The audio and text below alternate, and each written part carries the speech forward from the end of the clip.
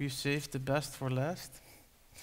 Gonna give you a presentation about what we actually did in practice with blockchain, and some other practical implementations that we did, so please beware.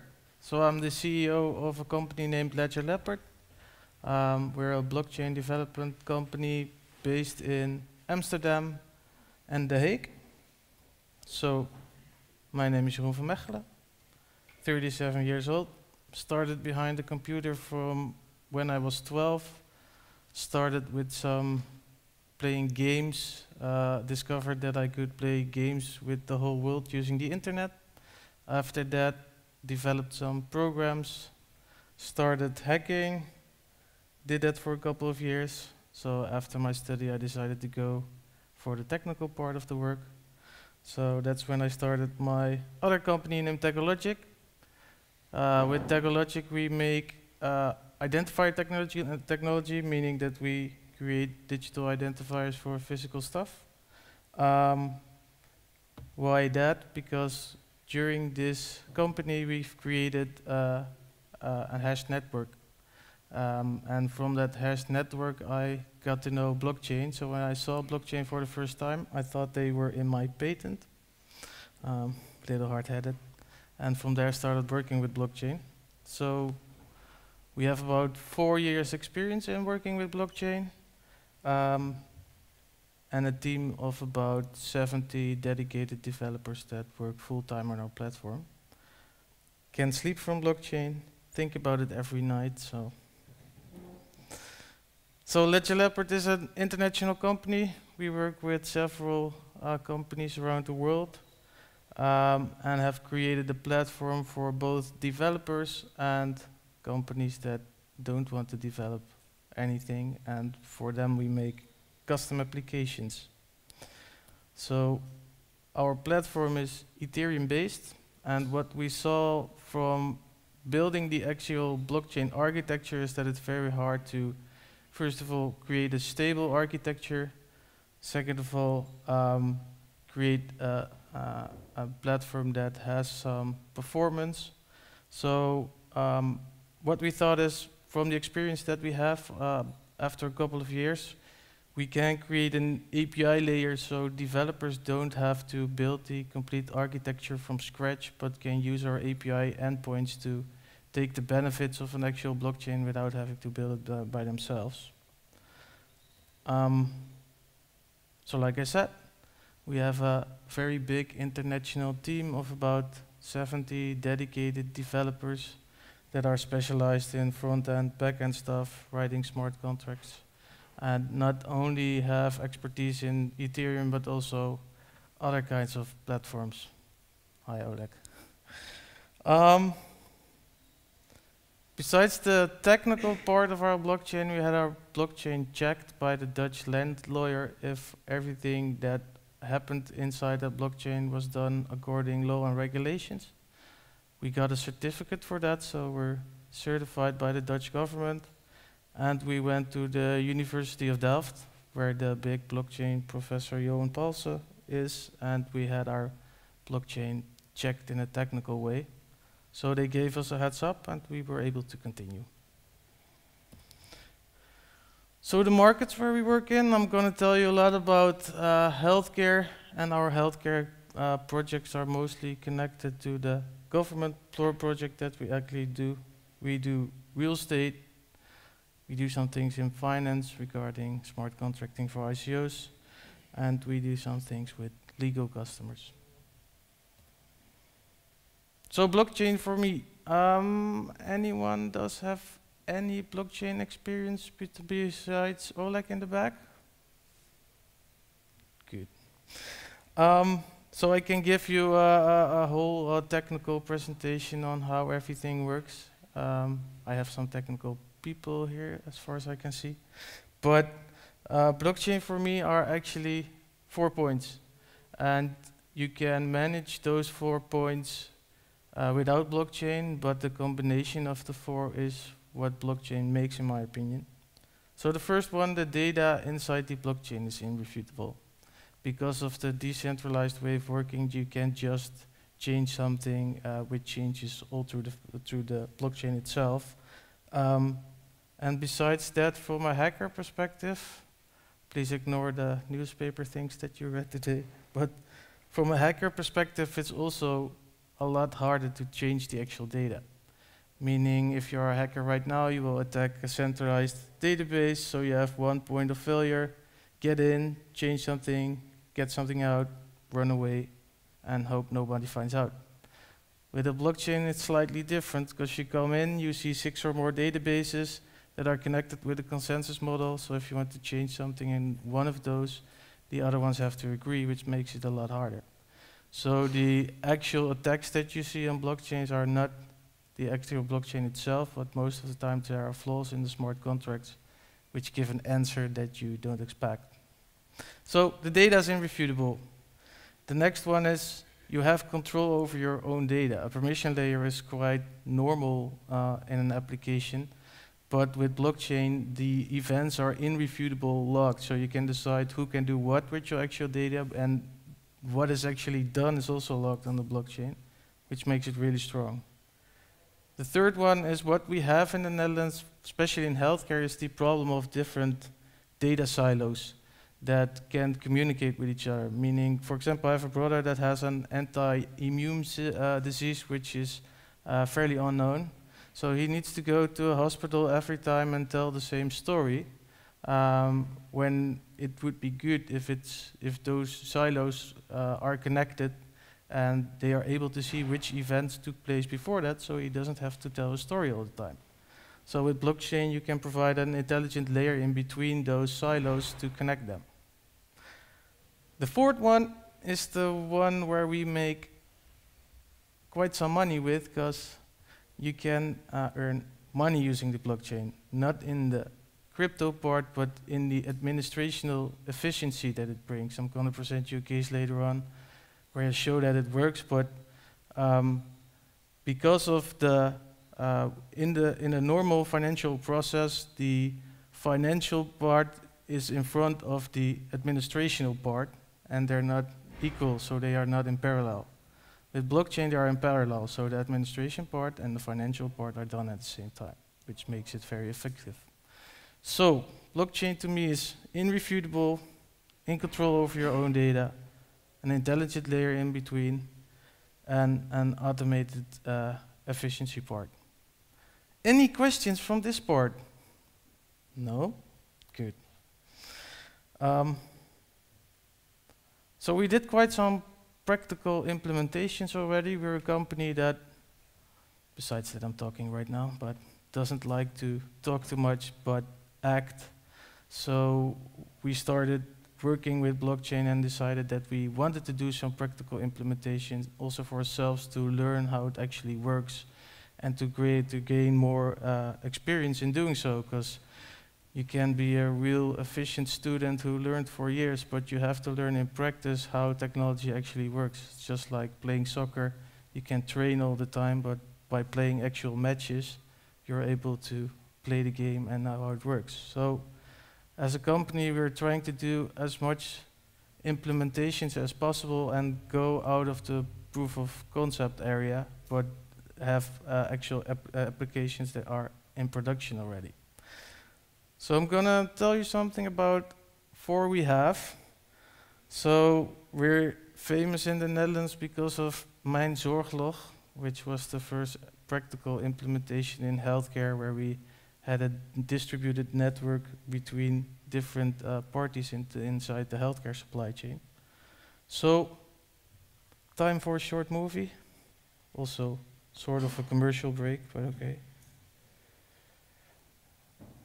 Oh yeah, then I need to connect to the internet really fast. Always nice.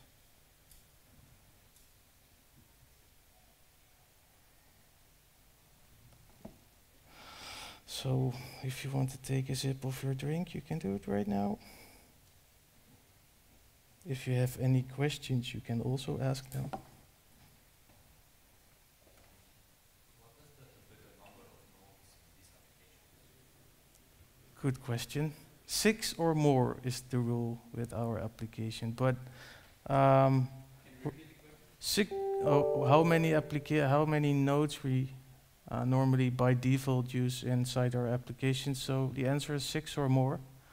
But we use the consensus model of proof of authority. So you have authority nodes and you have member nodes, and normally we scale up the member nodes a lot to give the network more muscles, to say so. I think I'm connected now. Thank you for the question and the break in between. So let me give you a small commercial break. Yeah, my mouse is sort of, give me a second.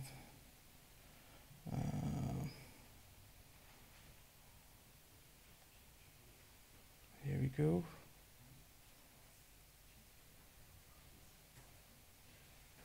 No, I can't see.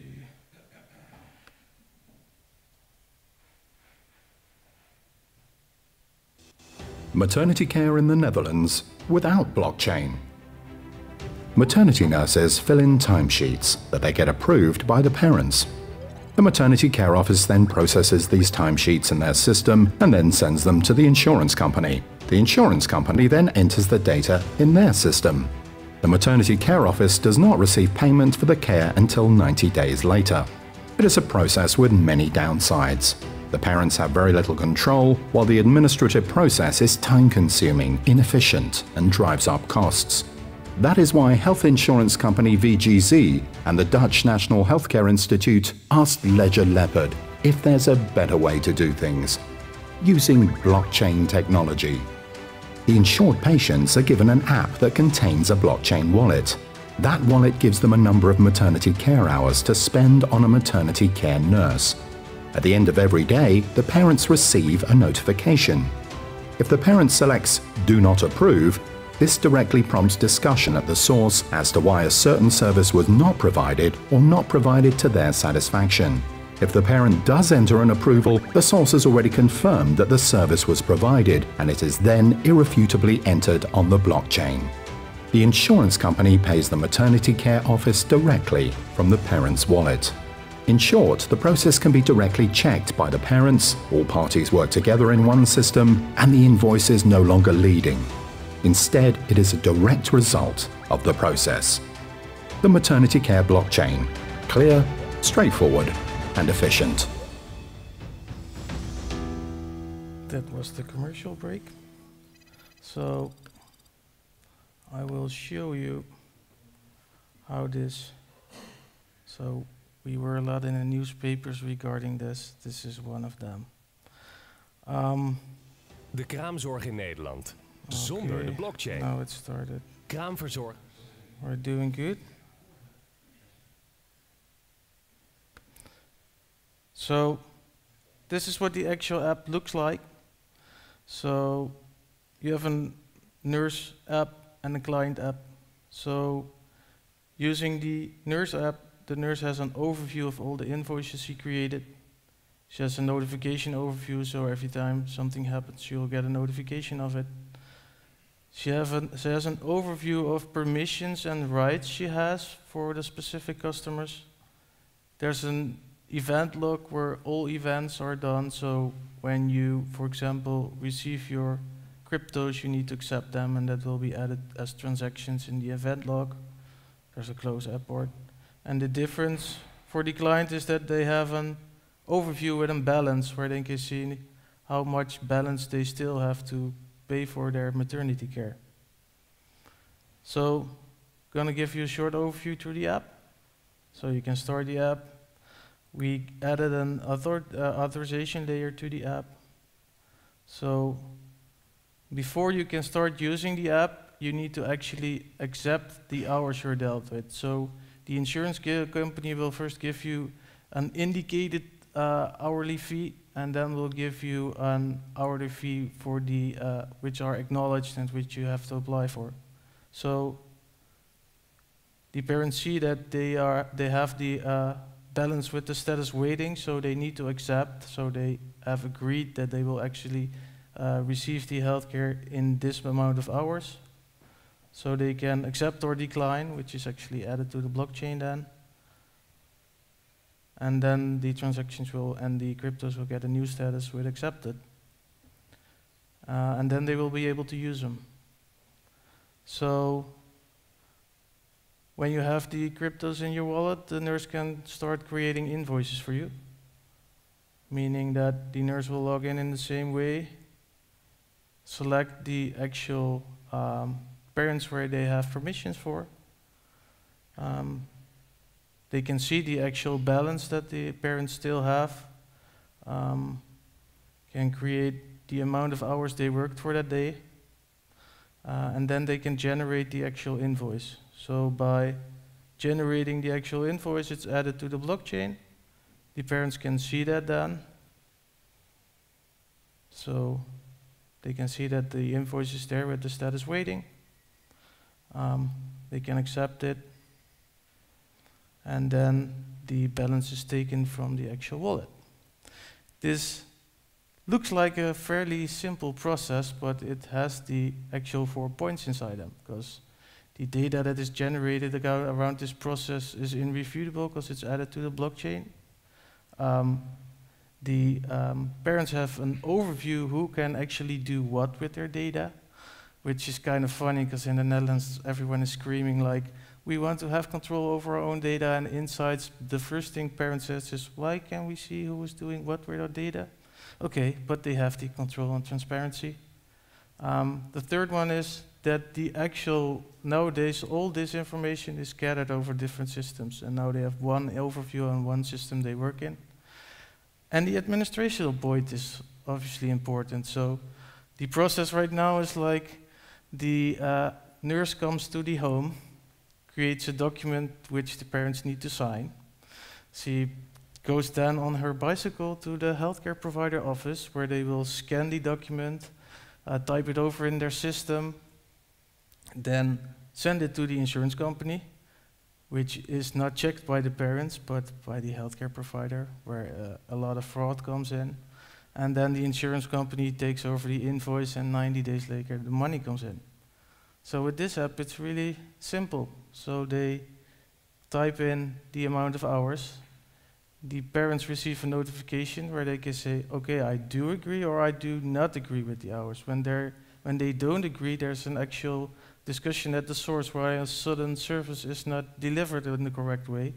And if they do agree, it's checked by the parents that the actual service was delivered. So when they do agree, the actual administrational and financial process is done within a couple of seconds. Let's say it's not a couple of seconds, but 2 days, then you can understand that it's a lot faster than it goes right now. And then you can ask yourself, so the conversion of the cryptos could be hard, but the conversion of the cryptos is an actual good point, because they have the, they know they will receive their money because they can change the granted cryptos with the insurance company. So that's a real benefit for the actual healthcare providers. And also on the other point, you can evaluate the actual cryptos in a smart contract. For example, the insurance company has agreement with different healthcare providers for different fees per hour, which you can add to the smart contract. For example, one crypto is 1 hour is 30 euros, which makes it really transparent and clear. Any questions regarding that?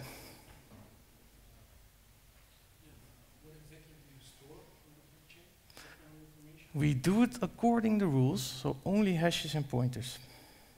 So there's no privacy information or whatever stored inside the actual blockchain. So keep that in the back of your mind, because that should be the right way to work with it. Yes? Wasn't it possible to deliver the same solution but without blockchain? Very good question. Did you read my next slide? True. But the first answer to that is we went to the healthcare providers and we were there with the insurance company and the actual clients. First thing the healthcare provider said, we don't want to be in a central system where the insurance company has control over.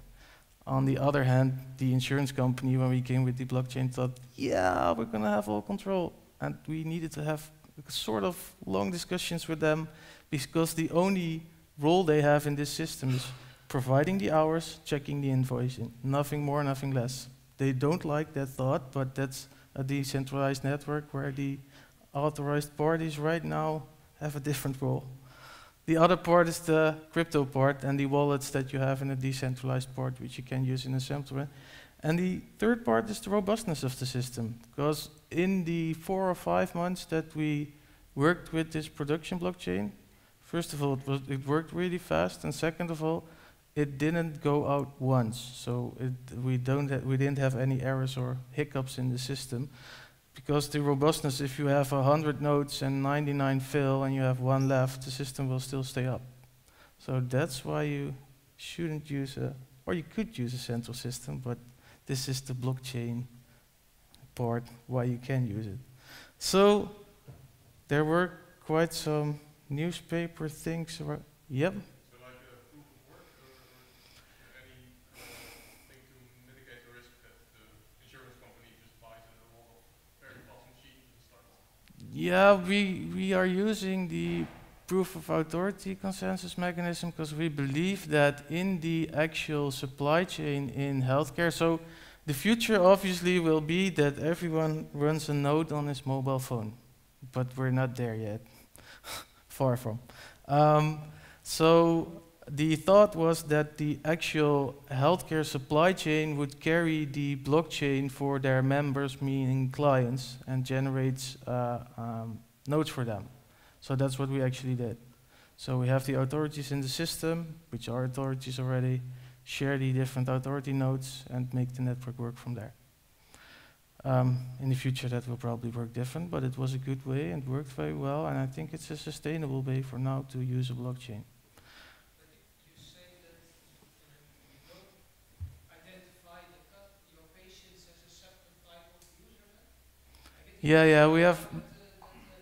The healthcare provider is the one that also facilitates the user, so they can basically approve it.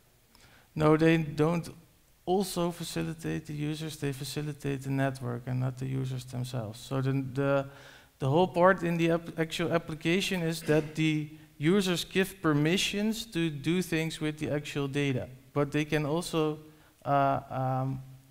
take the insurance company, for example, out. The process doesn't work anymore in that case, but they have full control over who does what with their data. So they have their actual wallets and nodes on the system. I would be interested to hear on how you use this proof of authority system then. But then, because I think You can come to me after the show, and we'll go from there, okay? So in the Netherlands, there's a lot of fuss around this actual project, because we have some, like, how will I call them? Are there lots of Dutch people over here? We have the Albert Verlinde of the blockchain, which is like the gossip. We already have gossip journalists regarding blockchain, which is really cool. Who are writing articles that we're not continuing this process. That's why I mentioned it. This is a project that will continue in the future and will be implemented in maternity care. Just so you know. It's in production, so we first started in production and we decided that there was an end of production because it was a practical implementation provided by the Dutch National Healthcare Institute together with the insurance companies, where we wanted to check the results and then determine if we want to continue or not. The funny thing is, the insurance company is a little hesitant. In a decentralized network, I can imagine why a little. But the maternity care providers are really happy with it and will continue working like this. So it will go through, yeah. Other practical, yeah, you can ask what you want. So what percentage of the development effort goes to building the application itself, and what percentage goes to the blockchain part? Very good question. So let's say that this is, okay, if I need to, so what part of the application is actually blockchain? That was the question. How much? Yeah, I'm going to give you a good one. So if this is 100% blockchain, then 50% is perception. So 50% is that we have trust and that we share the same ledger. 50% is technology, 10% is blockchain. So people think, well, explaining blockchain, that everything is blockchain in the application. You have the front end, back end, you have a small part blockchain, which does the trick. Blockchain is also not a data layer that you use. It's a consent layer, and I will explain a little bit more about that later on. Other practical implementations that we have. One of them is called the Microbiome Center, which is actually following poo. So where you have when your intestines are hurting, you go to a doctor and which says, we're gonna investigate your poo. That's the whole thing. So what happens then? So the doctor says, okay, we're gonna investigate your poo. He creates an analysis of it, adds the analysis to the blockchain. We also added a payment part, so when the actual client pays for it, then the smart contract sends it to the laboratory to analyze it. The laboratory adds the analysis to the blockchain. The doctor and client are notified. Then you go back to the doctor, and the doctor say, okay, based on this analysis, we're going to make a recipe. Doctor creates a recipe, adds it to the blockchain. Client pays again. When paid, it's sent to the actual pharmacist. Pharmacist creates a recipe. It's sent to the actual client. Postal stamp is added. And that's how the process is managed using the blockchain in this perspective. So it optimizes the trust, the process, and it uses cryptos again. Any questions from that side? Good. So this is what the actual admin part of the application looks like, where you see the different statuses of the steps. An application that is, in my opinion, the kernel of blockchain. So listen up. Because in my opinion, blockchain is not a data layer, it's a layer of consent. So I'm going to sip, before this big announcement, I'm going to take a sip of water. Meaning that it's really useful to give consent on all kinds of things. And in this case, we used it to give consent over your hospital data. Because you have hospital A, hospital B, so key A, key B, and you have the patient, which is key C. So nice one. So you can easily generate on the blockchain that key A gave consent to key B to use their actual data. That's where the consent layer comes in, and then the hospital can check really easy, did they give me consent to use my actual data? So we implemented an app for hospitals where you can set a default hospital and give your consent regarding your medical data if they can share it back and forth or not, and have insight what they did with it and who shared it in that case. So it looks a little bit like this. So you have your default hospitals, you can swipe which ones can use it, and you have an overview on how it's used. And you have a breaking the glass principle where you can, in case of emergency, break the glass and get permissions to view the actual data. And this will be implemented in the Netherlands soon. So that's the actual core of what you can do with blockchain, in my opinion. Yes? Is there any push notification from their side requesting your data? Or is it just Of course there is. yeah, there is. Yeah. So they can check if you gave consent to use the actual data, and if you didn't, they can ask you for permission to do so, if that answers the question. Then we have a building dossier on the blockchain, which is named Look. So all data regarding an actual building or real estate facility is added to the blockchain, and all buildings are nodes which are connected to the same blockchain. So you can add the building dossier, so you have a complete overview of all the data that is there regarding the actual building. You can add IoT data to it, and the funny thing is that people always say there's a really good connection between IoT and blockchain.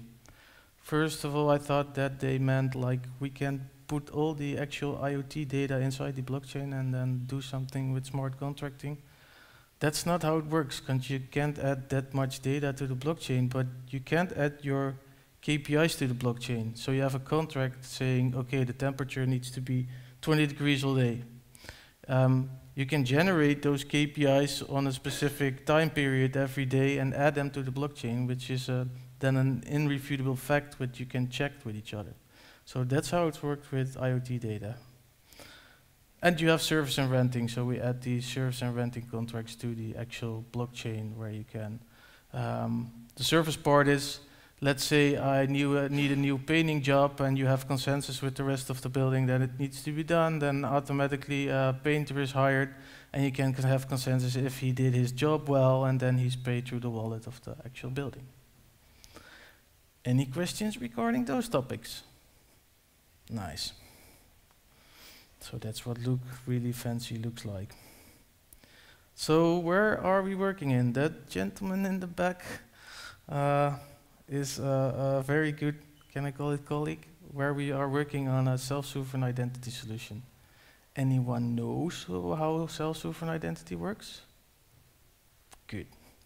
That extends my story a little bit.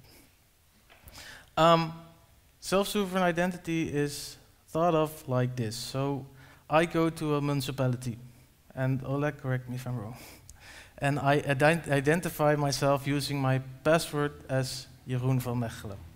So they will say, okay, we'll check it in the physical way, or we'll check your biometrics, and they will grant that I am I.